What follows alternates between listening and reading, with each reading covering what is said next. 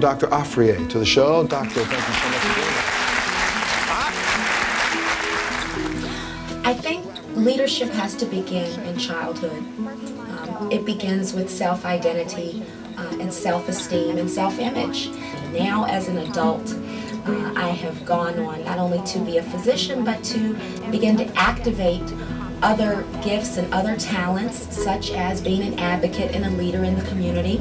I've begun a program called La Doctora's Angels, in which I want to encourage public donation of cord blood to the public bank. In our National Marrow Registry program, we have 70% of patients not able to find a match at all, and those patients will die, and we are continuing to throw placenta and umbilical cord blood into the garbage. Please welcome Dr. Afriye Emerson to the show. Welcome her.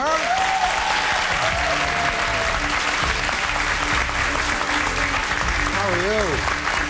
Thank you so much. I have a seat for a second because you know what? I have these three moms that are here that all have questions, and I thought, you know what? I better bring in somebody, the big guns, to see if I can help answer some of them. You gave birth the first time 15 years ago. Yeah.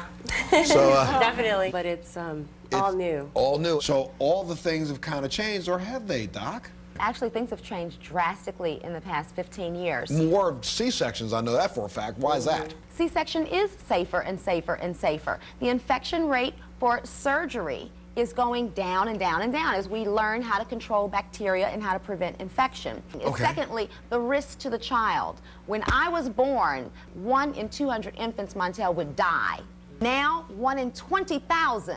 I'm a new grandmother. My grandson is 18 months old, and he's very energetic, and me being the age that I am, it's kind of difficult for me to try to keep up with him. Any recommendations? How old is he again? 18 months. 18 months old, you can do just very simple things that move from one end of the floor to the next, like a relay race. And that's good for you too. Back and forth and back and forth, back and forth. And then we'll have a child that sleeps well at night. Yes, ma'am, you had a question. Actually, I have a question about, I have a 4-year-old and a 15-month-old.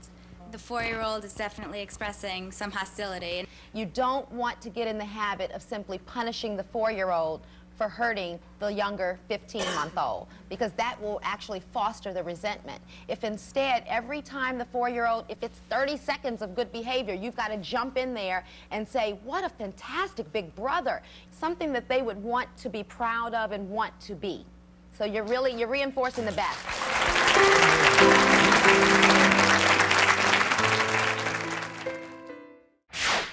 I was treated for an eating disorder.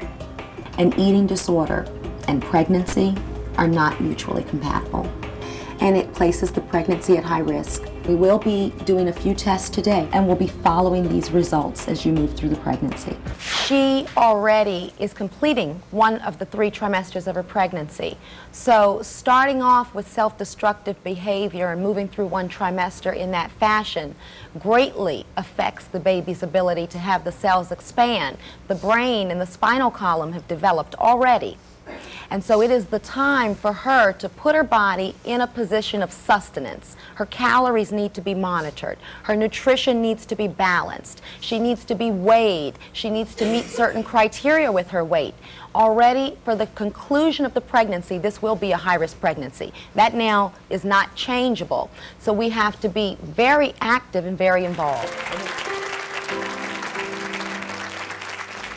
I have been in private practice now for 7 years as of this summer, and so my duties include complete women's care, and I take care of adolescents. I do surgery on women, of course office care and counseling, and obstetric care, which is the most fun, bringing newborn life into the world and caring for the pregnancy and the time after the delivery.